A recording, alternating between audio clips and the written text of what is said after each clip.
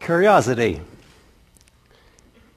That's a thread that comes through all of us, and a good part of the reason why we are here today. Independent of who we are, our race, our age, our background, our profession, this innate desire of learning. But why are we curious? Maybe it is to satisfy that desire, and that's it. Or maybe it's more profound. Maybe it's because of some version of Darwin's principle, that with curiosity, we can have an edge on survival. If we look at the history of humankind, we realize that there's a cycle linked to curiosity on natural phenomena. Curiosity leads us to try to understand these phenomena. And when we understand them, we try to predict them, to know when they happen, and in what shape, and where. And when we know how to predict them, we learn how to control them. When we control them, we can turn them into technologies, which allows us to do things much better than what we were doing before, for example, or much more efficiently, or faster, if we drive instead of walking. Or maybe it allows us to do things that it was impossible to do before, for example, going up to the moon. So when we look back at the history of mankind, we can look at example of this cycle. The first one I'll pick is fire. Initially, fire was something which was random, came in with storms, lightnings, fire on a tree. And suddenly humans were able to realize that it was not that random. Maybe we could produce it by taking rocks and putting them together, putting fire around other rocks and keep them in some certain area. And then with this, we're able suddenly to do things that we couldn't do before, cook meals. Maybe we were able also to melt metals and so they make tools. Initially, these tools were probably used to hunt better. But suddenly we started to use these tools to do something different, to do agriculture. And this had a profound impact on society. Because with agriculture, we could gather more resources and keep them for longer, and suddenly we could have a higher density of human beings. We can turn being from nomadic tribe to having small village here and there. If we fast forward about 20,000 years, then we can see that cycle again, when we had the fires, which was boiling water and producing steam.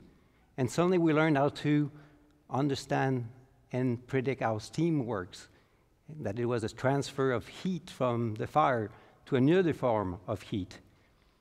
Then there was something very interesting at that time that we turned into our understanding and prediction and control, not only from anecdotal and words of mouth information which was passing, but using mathematics to try to understand things. And that was profound because it's unbelievable it's unreasonable how effective mathematics is to describe the world around us. And allow us to transform this and control the steam to produce new technologies. It allows us to make not only tools, new types of tools, but tools which makes tools. Allows us to make a new set of engines based on steam, which led to the locomotive. And again, the locomotive had an incredible impact on society, because not only we could go and gather resources, which we could go by foot now, but much further away with the locomotive. And this allowed us to increase the density of human beings, and not only having villages, but having towns. And so the world, or the perception of the world of people, became much, much broader and very different. A few hundred years after, another force of nature was named, the one based on electricity and magnetism. The British physicist James Clerk Maxwell realized that electricity and magnetism were two facets of the same coin, that looking in different ways, electricity could be turned into magnetism and the other way around. He was able to set up a set of equations called Maxwell's equation and try to study them and show how this happens. But the very neat thing about these Maxwell's equations was that he could predict a new type of thing out of them. He could predict that there would be some waves, electromagnetic waves, that could be seen. And these electromagnetic waves are really at the foundation of information technology that we have today, that we can communicate not only between you and me in front, but also anywhere else around the world. That certainly the whole world or the whole planet, it is at our fingertip. And again, a profound influence on the way we perceive the world. One where suddenly we're completely part of it. We're part of what is called the global village. So if we look at these phenomena of nature which were harnessed and understood and turned into technology from the past, we can turn around and say, what are the forces of nature that we have around today, which can have the potential of transforming our life the same way as fire or steam or electromagnetism? And this is a prediction for the future. Some are right and some are wrong.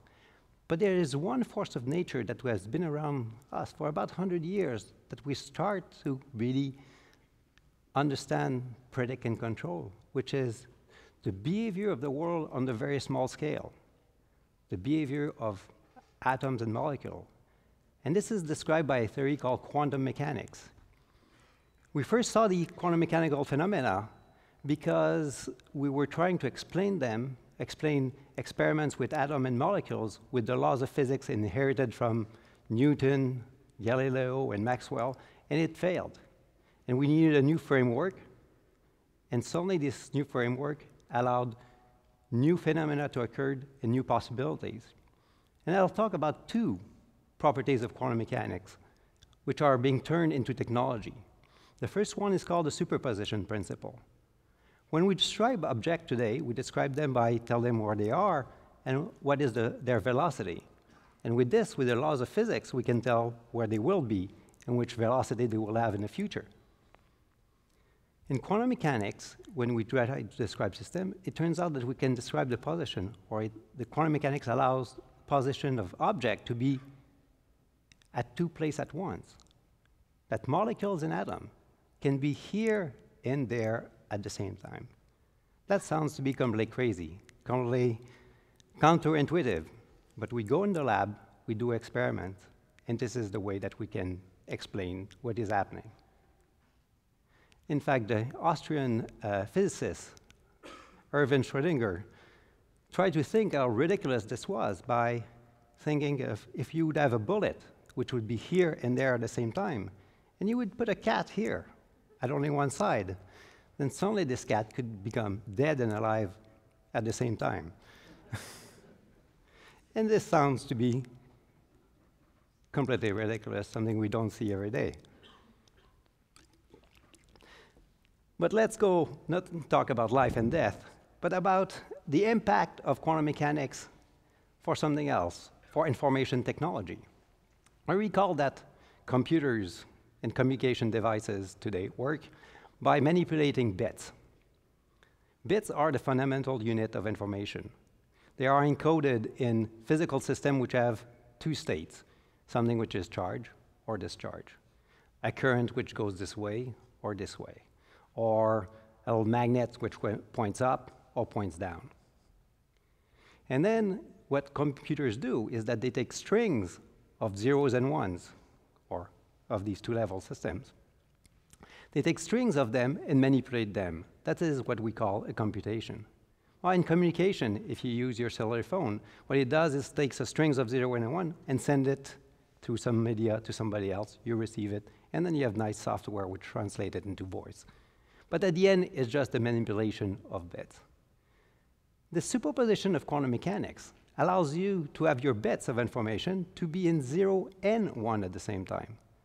The one that in your cellular phone can be in 0 or 1, but just by changing 0 and 1, something new happens. In fact, for one bit, it's not that interesting. But if you have two of them, you can be in 0, 0, 0, 1, 1, 0, and 1, 1 at the same time. So you can be in 4 of these classical states at the same time. If you have 3 of these quantum bits, you can be in 0, 0, 0, 0, 0, 1, 0, 1, 0, etc., up to 1, 1, 1. You have 2 to the power 3, or 8 classical states at the same time.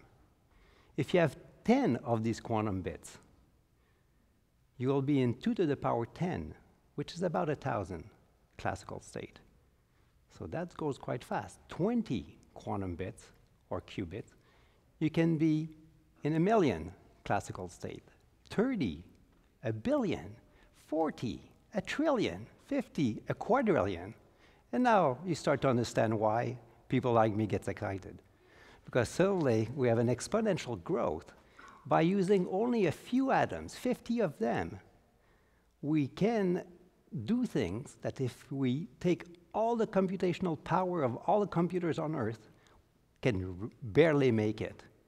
And if one day we have computers with quadrillion amount of states on your classical devices, I'll just add 10 more quantum bits, and then it'll be very, very hard to get to that level. So what kind of things can we do with these quantum computers? Well, we can first understand what is this quantum world about, try to simulate it. Then we'll try to understand how chemistry works. At the very basic levels, we'll try to produce new types of drugs, new type of materials. But one of the most interesting applications of quantum computers, or potential application, is related to cryptography, the idea of exchanging information between two people. A and B, the computer science would call them. Most of you would probably call them Alice and Bob. So in cryptography, we try to exchange information between two people. And how do we do this? We take a key that is shared between Alice and Bob. They talk to each other, they go away with their key, and then they spread the information. You take your key, you add this to your information, and then you can send it to somebody else. We can do this exactly, perfectly in the classical world. The only problem is that we have to exchange that key between two people, and this is very cumbersome. You can imagine that every morning when you try to log into your bank or to your office securely, then you would have to go first to go and get your keys. So what computer scientists and cryptography people have done is that they have reduced this idea into not using random keys, but something which is pseudo-random, something which looks approximately random. And what is pseudo-random? Mathematical problems that you cannot solve exactly. And so, or which are very, very hard to solve. And it turns out that what quantum computers are good at is to solve these mathematical problems. And if we could build quantum computers today, we would be able to create complete havoc in the world of cryptography, which is quite an unexpected result. So you might well say, let's stop this research and not go further in there. But quantum mechanics come with a twist. Not only we can break codes, but we can make new sets of codes. And this, we use a different property of quantum mechanics. The first one was the superposition principle. The second one is that if we try to observe a quantum system, we cannot do it without perturbing it. Every time we try to gather information about a quantum system, we kind of tickle it in such a way that it'll change its shape, its form, its description.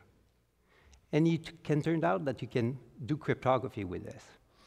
I mentioned to you how cryptography works, exchanging information between two people. The cumbersome part was to exchange the key, and you need to have a way secure to exchange this key. You cannot put it in the post, because if there's an eavesdropper who's in the middle, will look at your key and decode. But in the quantum world, you can do it in such a way that you can detect if there's an eavesdropper. This seems to be like magic. In fact, Arthur C. Clarke said that any sufficiently advanced technology looks like magic. This looks like one. But interestingly enough, there's about a dozen places around the world who have these devices, prototypes, who works. There's one here in Waterloo. If you are walking around the town, there are photons, particles of light, who are flying around the skies, who are encoding information and are being used for cryptography. In fact, one of the dreams that we have is not only have a local network around the town, but also to link from Earth up to satellite. And if we are able to do this, we'll be able to bring global security around the planet with this new form of information privacy.